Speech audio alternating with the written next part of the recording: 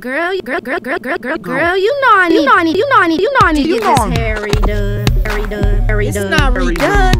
It's retwisted. Locc's Retwist. We are here. AT, Locc.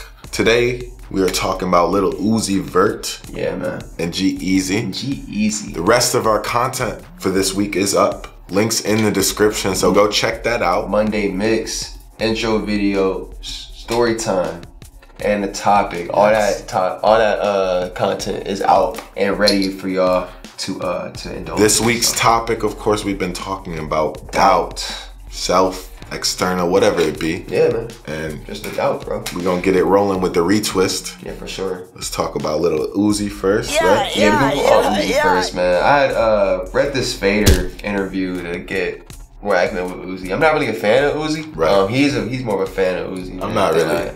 I went to the concert. I went to the concert. But I mean, like, you bump Uzi and I don't bump Uzi. You know, Uzi not in rotation. But I mean, I know who Uzi is. I know what he on. I know the songs he drop and stuff. I see, you know that type of stuff. I don't know that, bro. But after reading the interview though, anyway, after reading the Fader interview, which the link is gonna be here, for sure. So after reading it, I learned a lot about Uzi. I learned about how he came up and what he was on, like. And he's been grinding for like 6 years. He's from Philly, right? Yeah, he's from Philly. Okay. He's from Philly. Starting off as C-Lab Vertical. Back when he was like 17. No idea. He was about 17, and he still had like his old. He was still Uzi. Like, he was still Uzi. And that's what eventually turned him into Lil Uzi Vert, because like they said that his rapping style was like a Lil Uzi. They said it was like a Lil Uzi, so he called himself Lil Uzi Vert because the vertical was the direction of his career was, you know, was going. So he was like, I'm going up, like I'm blowing up. So Lil Uzi Vert. So sounds like a rap name generator. Hey, he was just getting it. And I feel like it's just a vibe, you know. And back then he had the point, that's what I'm talking to. Like, this is what I'm talking about right now. I got to the point where I was like, where is he? I know he got doubt, but like, what was the turning point? And it was a turning point where he had gotten a job. He had the job for 4 days, bro. And he had the job for 4 days. And he quit the job. That was the only job he had. He quit the job. His mom found out he quit the job. She kicked him out. So at this point, he homeless, no job, bro. And this dude goes and gets a face tattoo. And he was like, and literally he said, you know, if I get this face tattoo, I gotta focus. Clearly, because you ain't getting no regular job. He was like, I'm not gonna go into no interview with no suit on and get a job with this tattoo on my face. And it said like faith. It was like faith on right under his hairline. And I mean, at the end of the day, at that point, dude started grinding. He just focused, just went extra hard, you know, obviously, because look where he is now. Yeah. In that span of time, got noticed by Yams. Actually, back in 2014, Yams was like, you know, co-signed him kind of on Twitter, and Drama and Cannon was like, what's up? Like, you know, they both from Philly. They was like, what's up? Like, you the new age, and he was on like this citywide mixtape, like there's one of those compilation tapes with the track Uzi that ended up being on the radio. That's the track that Yams ended up co-signing. Okay. And Cannon and Drama was like, what's up? And they signed that dude to the New Generation label. I think pretty sure that's what it's called. Generation New or New Generation. Generation Now? Yes, that's what it is. That's what Generation Now. And they signed him to that. Cannon. And they moved him and his family to Atlanta. And they was like, you about to do better. And he's been on ever since. And they just been, I feel like them, I mean, think about it. Both Cannon and Drama, they both in like their mid-30s. Yeah. This dude is like, what is he, 23 now? I think he's 23. Younger.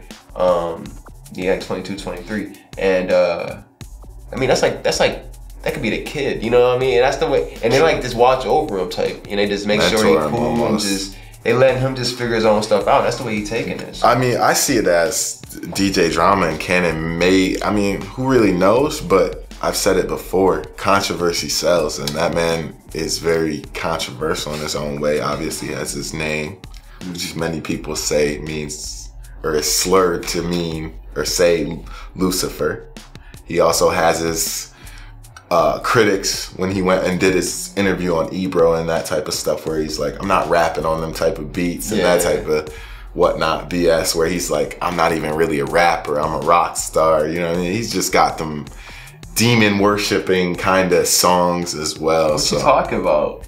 Is that why you bump his music? No, I don't. Are you I don't bump this man's music. You caught up? I don't bump this man's music. Wait, can you expand on that though?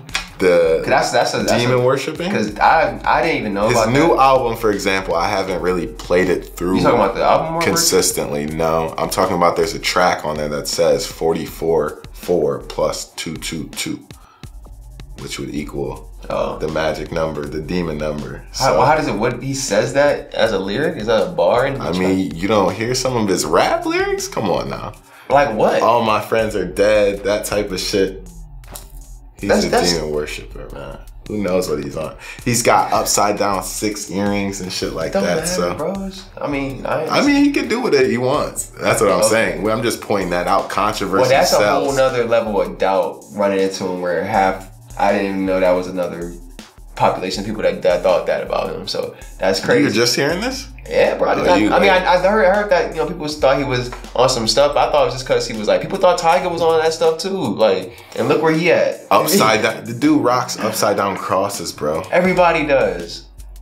Nah, bro. Girls got leggings with literally upside down crosses printed across them hoes. That's white. Nah.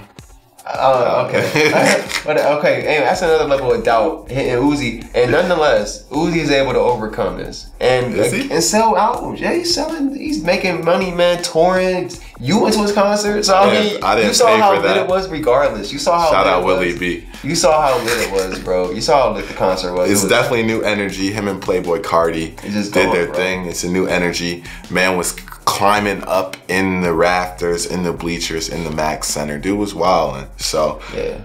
I was literally like 5 feet from this man. Slapped him up. He's jumping down off the bleachers. So yeah. So that's Uzi. Uzi. Nonetheless, that was last week. Uzi ain't slowing down no time soon. Even if people think he a devil worshiper, they gonna show up at the concert. So we gonna move into G-Eazy. So G-Eazy. All right, he came from the bottom. I can say that. He came from the bottom. Yeah, bro, he came from the bottom out there. Where's he from? He from Oakland. Okay. Yeah, he out there. He from the Bay. He from the Bay Area. You know, Kehlani also from the Bay Area. You know, E40, that type of, you know, I Am Sue Autumn. And from the bottom, mainly funded his These Things Happen, that album that dropped last year. He mainly funded that from his Must Be Nice record, because that was fully self-produced. Never heard that one. Yeah, I mean, that was like the first like record he put together. And it was all self-produced. It was all in-house, you know what I mean? So he made all the money off of that. And he was able to save up $100K off of that alone to basically fund his These Things Happen record. So he was able to, I feel like, to him, like that was him like coming out. And he was like, I'm about to go off. And that's got some hits on there, obviously, that did commercially well. It did well. He had some stuff on there. I feel like a lot of his stuff just getting played through 2K and stuff, and like a lot of like that's money though. I guess what I'm saying though, it's like the pop, more in the pop realm. It wasn't really like getting radio play on hip hop stations, but it was getting played in like the mall on satellite radio stations. Hip hop is pop though now. That's another conversation. I'm not even gonna go that route. Wait, the people we got on there right now, both of them can fall into that, so I'm not gonna go into that route right now. But G-Eazy. That could be the new age. This is the new age, man. You know, new age is just moving that way where they about making money and they not really so much about expanding the culture to include and be more inclusive instead of being such an exclusive culture where, you know, and it's just about perspective. I mean, I can't back him for it. It's cool, you know, it's whatever. I always say it, and I've said it to you before. We've been creating music as humans for a very long time now. Yeah, I mean, it just progresses. Exactly, and that's what it's at the point where it's the same thing with the athlete. The athletes are getting better. Musicians are getting better in a way because we're creating different sounds and different types of music that have moved away from the root genre, you know what I mean, that is hip hop or whatever. There's so many sub genres and whatnot now that to even call what these people are creating or what anyone's creating nowadays in a certain genre in that box. It's disrespectful. Exactly. And I've said that before to you. So that definitely makes sense. I definitely feel you though on that for sure. Been creating music for too long. I mean, and you see even Uzi dropping tracks, you know, that he's dubbing alternative rock. Right. You know what I mean? So that's a whole working with Marilyn Manson. A whole other vibe, you know, whole other vibe. So it's just a whole other, that's what I'm saying. Music is progressing. And if you think about it, hip hop is relatively young. So we're still in the growing stages. We're still trying to figure out what hip hop is. True. And even though it's been around for 20 years, you know, it's been evolving throughout those 20 years immensely fast. So it hasn't really stood still at any point. It is the new pop, as I said. Yeah. But back to what we talking about, G-Eazy, man. So like I said, G-Eazy was getting to play on 2K and on like the satellite radio stations in the mall, like that type of stuff. And nonetheless getting money. You know what I mean? Getting money, getting plays and touring and stuff. And he got his little fan base, but he can't seem to break out from the core. And I feel like most of it is because of the doubt being placed on him. It's almost overwhelming on his character where all the things that are said about him almost hold him back from becoming a true artist and actually being in his own lane and doing his own thing. Everybody's trying to compare him to all these other people. And he's still in the process. After he dropped that album, that these things happened, he's still trying to develop that sound. He just dropped a track with Cardi B and ASAP. No Limit. Yeah, that is on the mix. So that came out of nowhere. Like what? Like Cardi, like that came out of nowhere. And it's a vibe though. And that's doing well. It is doing well, but I feel like a lot of the reason why it's doing well is because he got ASAP on the hook. And Cardi B. And Cardi got a verse and she snapped on it. So it's gonna do well. G-Eazy, I mean, I like a couple of his songs, you know what I mean, that I first heard, but I kind of listened to him back. We talked about this recently, and it was kind of like, the bars is kind of iffy. Yeah. But it's... Yeah. But it's a whole different vibe, you know what I'm saying? He's shooting for a certain type of feel. Exactly. And it's just, I don't know. But the thing is, the doubt as being created from the outside influences are stopping him from becoming a mainstream success within the hip hop community and gaining that respect. How do you compare him to like a Macklemore? To me, they're like pretty, they came out like the same time. They're similar, but Macklemore obviously has a better result. Macklemore can rap a lot. Yeah, he can actually. I feel like Macklemore can actually rap, and his production value is just on another level than you know G-Eazy, and that's the reason why. And Macklemore's brand is a little different.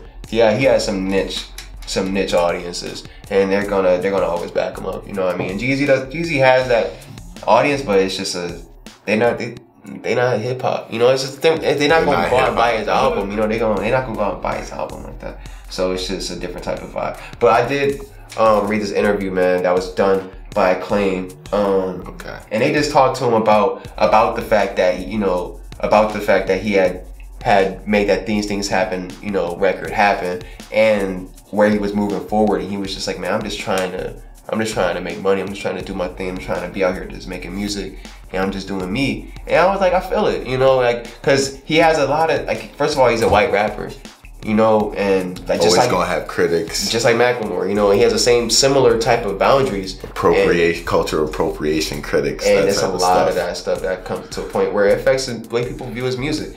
And especially with like stuff like they compare him to Eminem. You're like, man, Eminem was like, he could rap. One of the best, greatest people to ever record. Exactly. So it's a whole different story when you come to like, okay, yeah, you know, cultural appropriation. It's like this dude doing it better than some people in the culture. So I mean, some people that came up in the culture. So it's a different type of story. But G-Eazy is just like, I feel like that boundary is like, oh, if you gonna be a white rapper, you gotta be rapping like this, like, and it's like, I'm not really on now, I'm doing this, but like, you don't even got the bars like that. So it's just a lot of different things that are coming into the point where it's holding him back from being who he could be. So I mean, it is what it is, but y'all can peep the article for yourselves and see how y'all feel about it in the description, of course. So go check that out. All of our content is out.